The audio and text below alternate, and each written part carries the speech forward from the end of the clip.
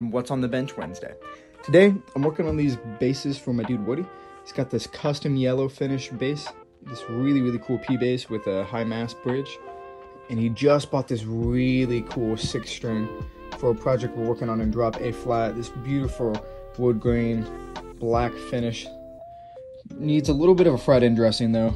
But we just finished this one all up for my dude Daniel. This cool Yamaha PJ Star setup, like the inlays. But my favorite part is the bass extender that he put on there from Hipshot. So it's drop C sharp or in standard D sharp or E flat. We did go ahead and put a StewMac shim in there. 1/4 of a degree, hit the edge with black so you can barely even tell it's in there. And that's just bringing that neck angle back a little bit for him so that the action is a little more consistent all the way across the board. But that's all we have for today. I'll see you guys next week on